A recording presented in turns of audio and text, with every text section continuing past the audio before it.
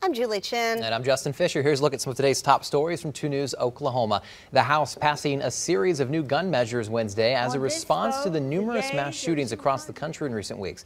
The Protecting Our Kids Act, written by Democrats. The act would ban large capacity magazines and toughen penalties for gun trafficking and other purchases.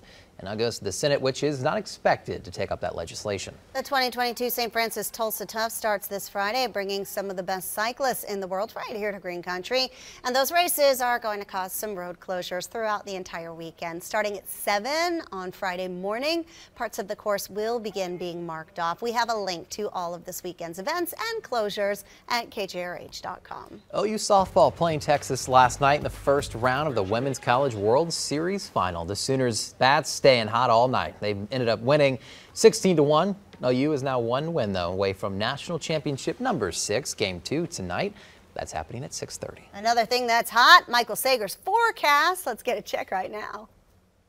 Oh, the heat going to build in as we go into the weekend and next week. Today, though, temperatures staying a bit below average, mid-80s for highs. Those outdoor plans, yes, thumbs up, they are a go. If you want to find a patio, enjoy lunch outside, or maybe even dinner outside, not a bad option. Our storm chances do come back up again, though, early tomorrow morning.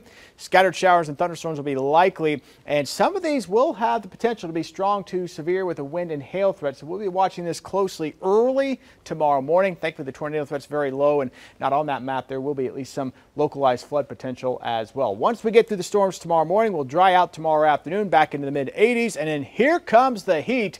Woo, mid-90s on Sunday. Hot and humid weather staying with us into the middle of next week as well. You can bet those heat index values are going to be up into the triple digits.